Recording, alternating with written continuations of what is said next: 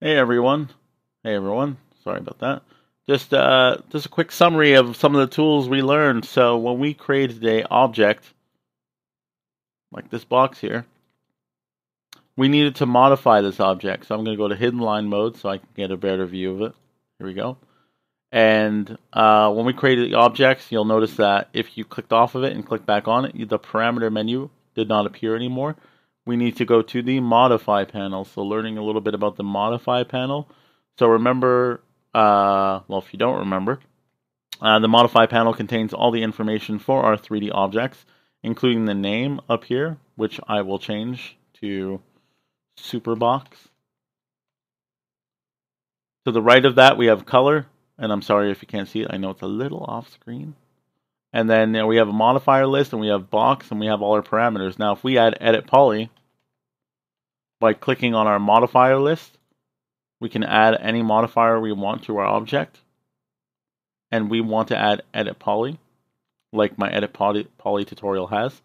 And we have our different modes to play around with, including vertex, which are the points between any polygons matching up. You get these little blue dots, these vertexes, and you can move them. You can scale them and rotate.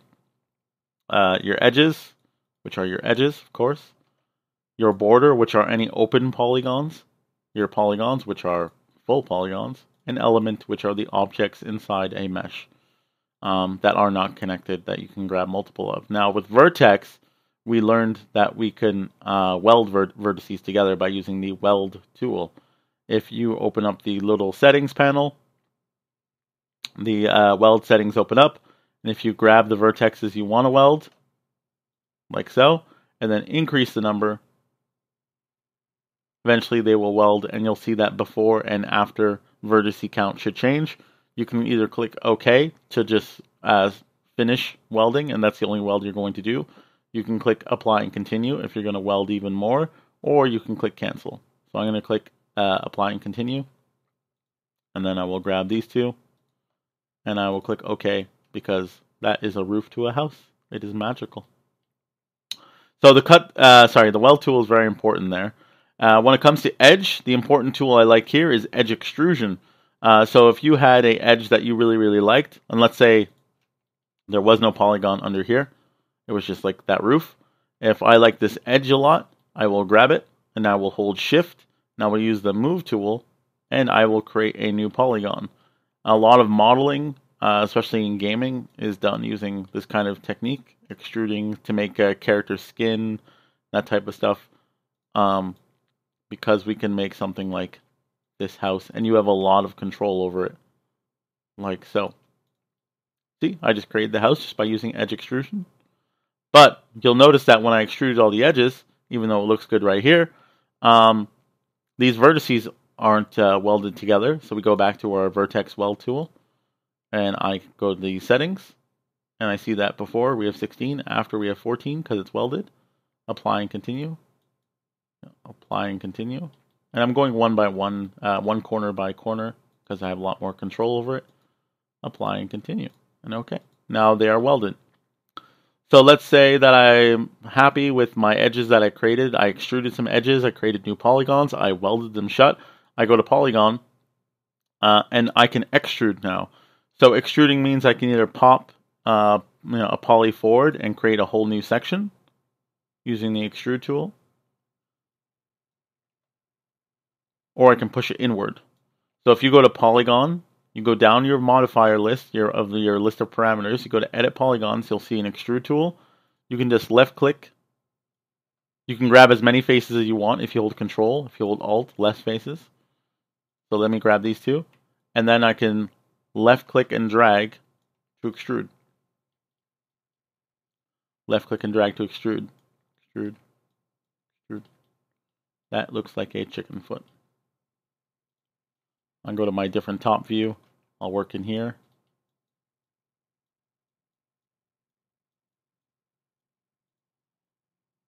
And I will just change it like that.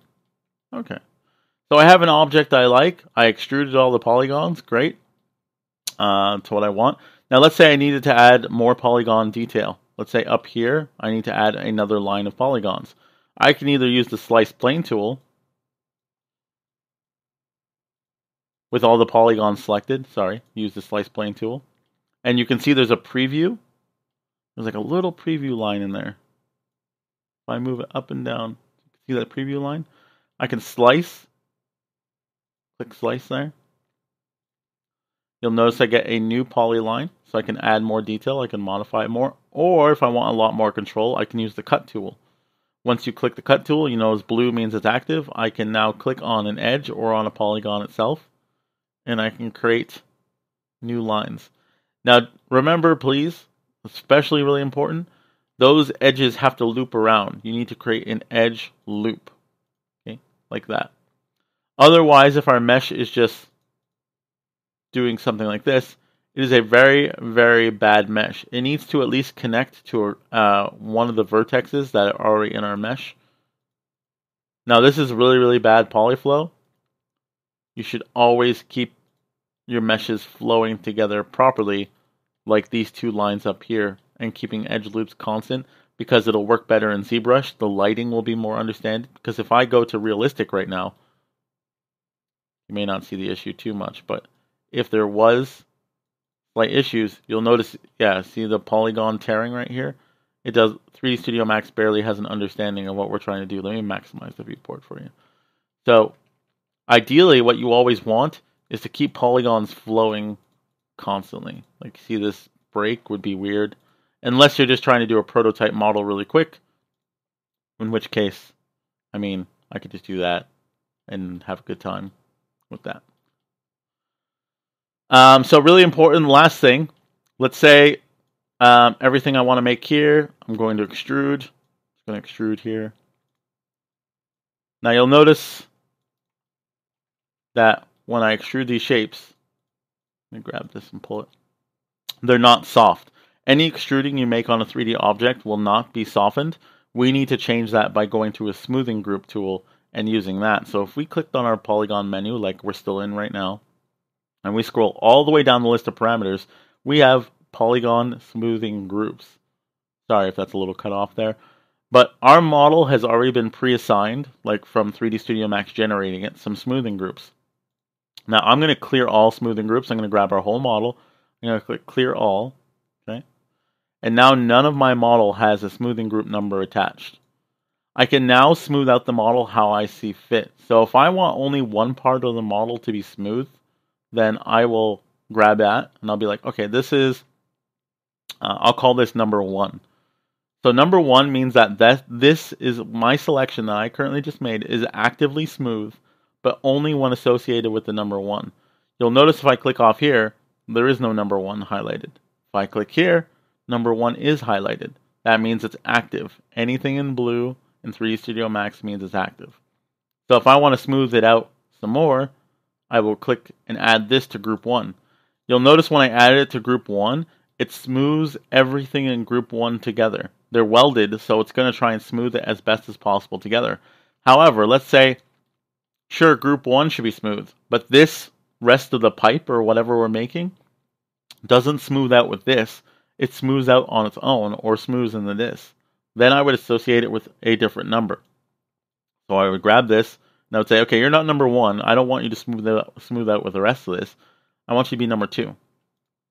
You'll notice now there's a line separating it. We have our smooth here. It's smooth here as possible for the square, for the amount of polygons we use, sorry.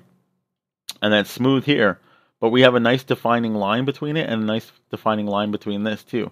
Because this hasn't been given a number yet. And I'll show you if I give it number 2. See, it's nice and smooth now all together. But if I were to take away number 2 and associate it with number 3, you'll see it's smooth in a whole different way on its own. So smoothing groups are a good way to create cool shapes and separate different like pipes, different anything on your model. If something is smooth but not smooth with each other, the best thing to do is associate it with different numbers. You'll notice now I have number 2, number 1, and number 13 here. So we can select by smoothing group if you want to select polygons by smoothing group by clicking select by SG. You can even tell 3D Studio Max to auto smooth how it sees fit, but sometimes that more often than not that doesn't work out really well. It's better to customly smooth something on your own. The more polygons you have, the more smoother an object will look. Just don't go too crazy. Okay, that's a quick summary of the smooth tool, the extrude tool, the weld tool, and the edge extrusion tool. So use those to make your weapons. And good luck.